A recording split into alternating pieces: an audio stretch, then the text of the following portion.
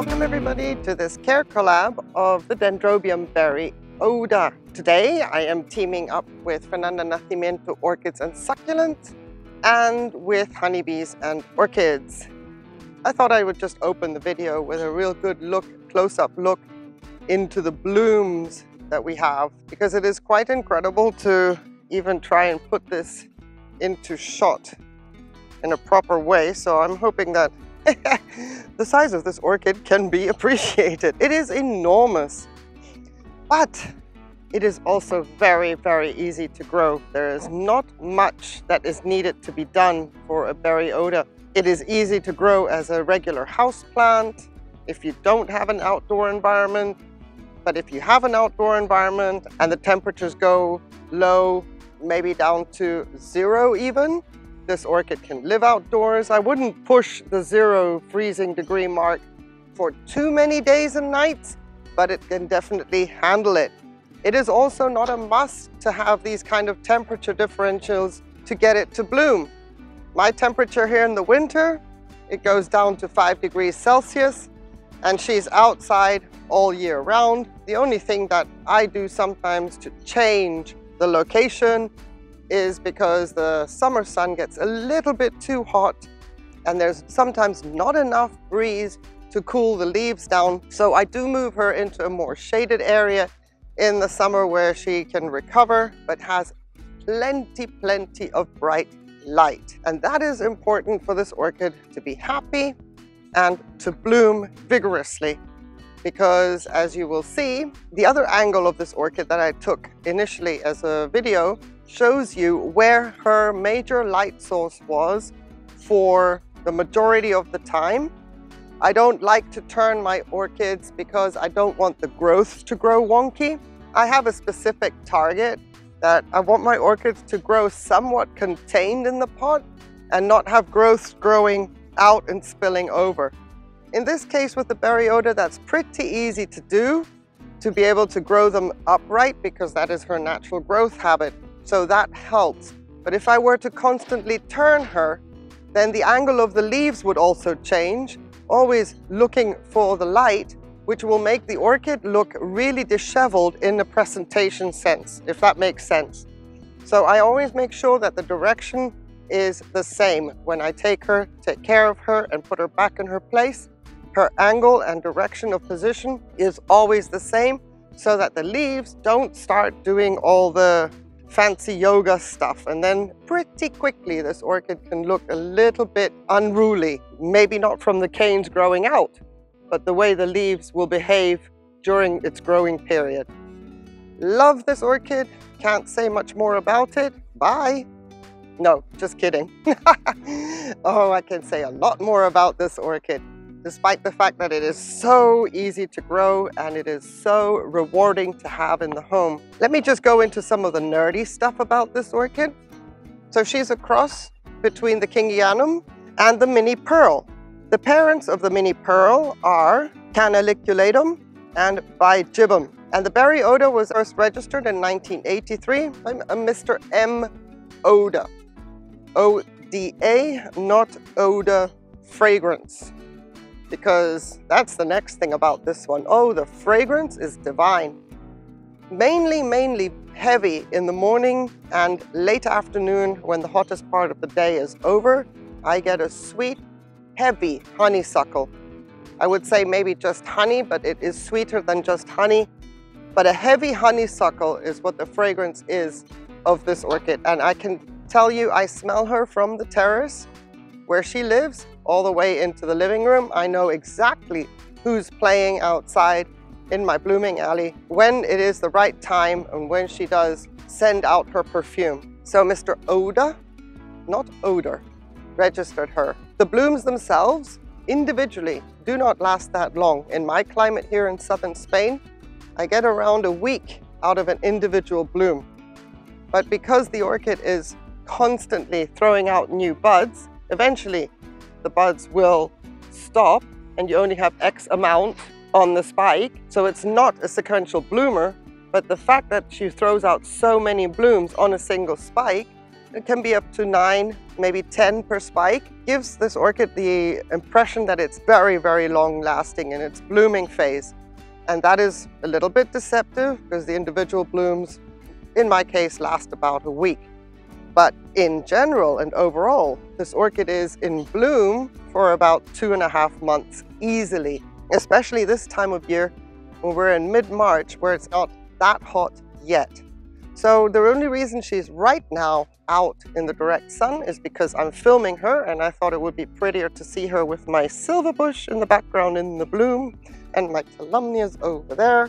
But now she lives in my blooming alley on the shelf that you see in the picture, because there she gets a lot of dappled sunlight, but not the pounding direct sun as we are getting today, which is lovely, no complaints, because I don't want her leaves to burn. Her preferred temperatures are 5 degrees to 24 degrees Celsius. But I can tell you that this orchid is so hardy, so robust. It wants a lot of humidity where it comes from there in Australia, but I'm telling you, I have no humidity to speak of in my climate, and she's still doing fabulously. So there's no reason to think that you can't take care of this orchid unless you pull in all the factors, including humidity. I would say you can see by the result, she doesn't need all that in order to thrive, but what she does need is a lot of light. And for that reason, I have her in the winter on my east side, where the angle of the sun when it rises in the winter is immediately on top of her for as long as the sun is out, which could be 4 hours, it could be 6 hours. And yes, my leaves go a little bit burgundy because of the anthocyanin, but that is not a problem. She can handle it.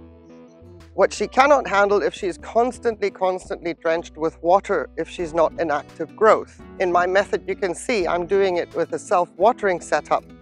So am I contradicting myself or what's going on? I have this setup because of my dry summers. I have to go by worst case scenario, and my worst case scenario is that 7 to 8 months of the year I have no humidity to speak of, and she is very, very thirsty. She has a lot of storage canes, but I don't want those storage canes to be used in order to keep her happy. I want to be the one that keeps her happy. And for that reason, she gets a lot of water. Even in the winter, she can get rained on. I flush her regularly.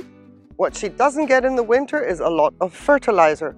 But I do not stop watering this orchid. There is no winter rest. For this one, as far as I'm concerned, you don't get a flowering like this just because you've winter rested the orchid. This one, in my opinion, does not need a winter rest.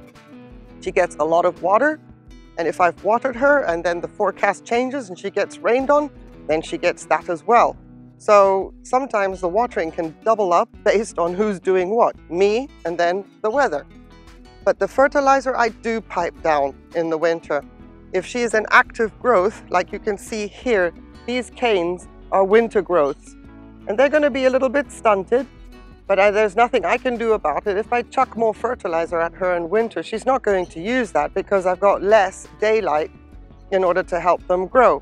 It doesn't matter, they're just a little bit smaller. They will bloom eventually, but that is the result of less daylight and not the result of less fertilizer, which in my case in the winter is 160 parts per million, and trust me, she drinks that up.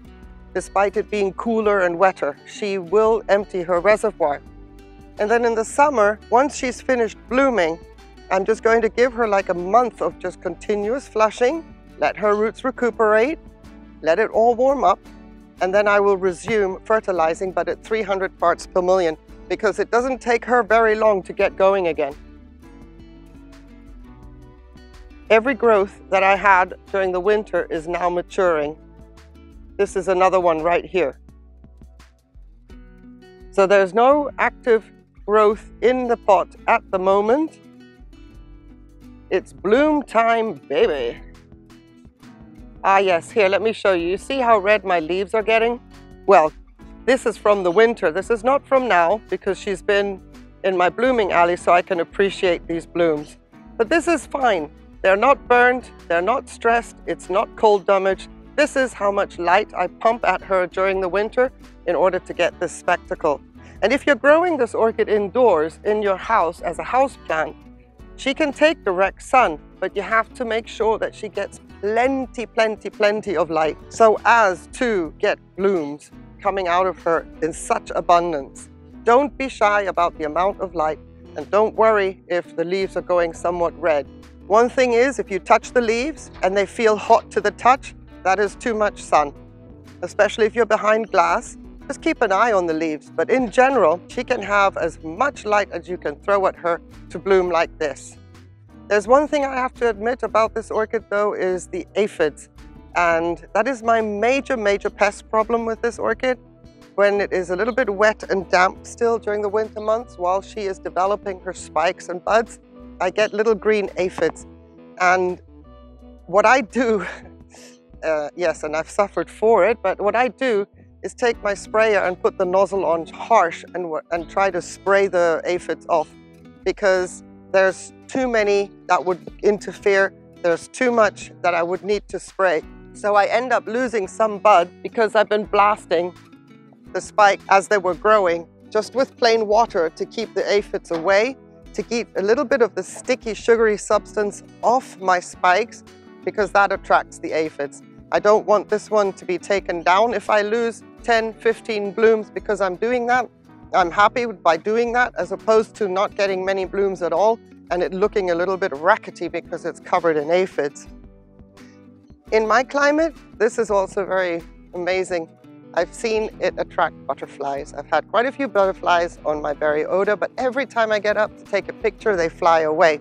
But if you want to say they attract pollinators, yep, we've had a bee on her, and yep, that does attract butterflies. I think that is just the most beautiful thing ever. And if I'm ever so lucky to be able to capture that, the butterflies around this orchid with the blooms, I will definitely post that clip as a short for sure. In general, not a difficult orchid to grow.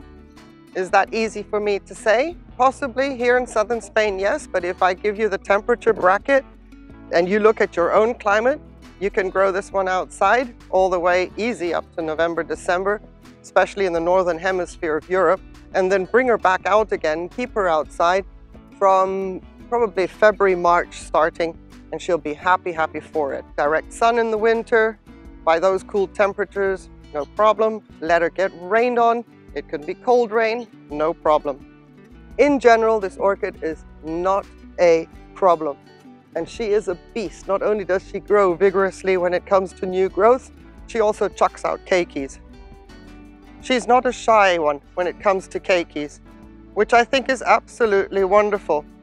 And the keikis themselves are also very active and quickly to grab a hold and start off on their own. Look at this little keiki. Came from the mother plant maybe 6 months ago and is blooming all of her own accord as well. Easy peasy. So rewarding. And you can see that if I have a pest that is trying to attack something, it would be the moth larvae, but I've dealt with that. But these are the 2 keikis that I put in the pot initially, and they grew up into these 2 big canes. And now look at them, they're blooming. 6 months. And that is during the winter. So not only is this orchid abundant in its own right, but it's generous as well. And what is not to like? There's a little quirk as well that I want to point out. If you're new to my channel, welcome. If you haven't seen this before yet, but you can see here, this is a spike. Right here, blooms, but it's also a keiki.